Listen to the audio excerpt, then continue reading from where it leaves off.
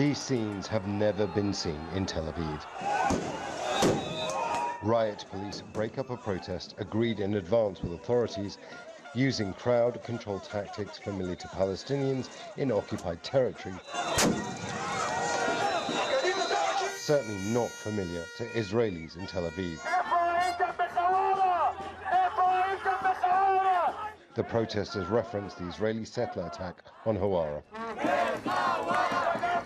Last week, Israeli settlers carried out at least 300 attacks, including shootings, arson, and a rampage through Palestinian villages in the Nablus area of the occupied West Bank, including Hawara.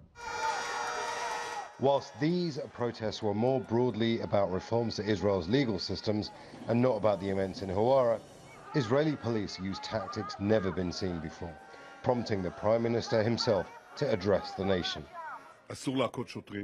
It's not allowed to beat up policemen. It's not allowed to disrupt the country's life or to block main roads.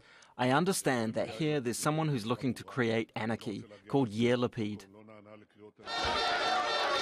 Protesters angered by violence gathered at Netanyahu's home. I don't want to live in a dictatorship, that's all.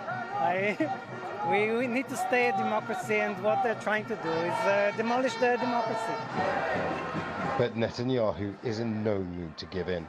He's still pushing the changes to the Supreme Court that sparked these protests 8 weeks ago, determined they pass despite the hundreds of thousands of people who have come out on the streets in opposition to it. Imran Khan, Al Jazeera, occupied East Jerusalem.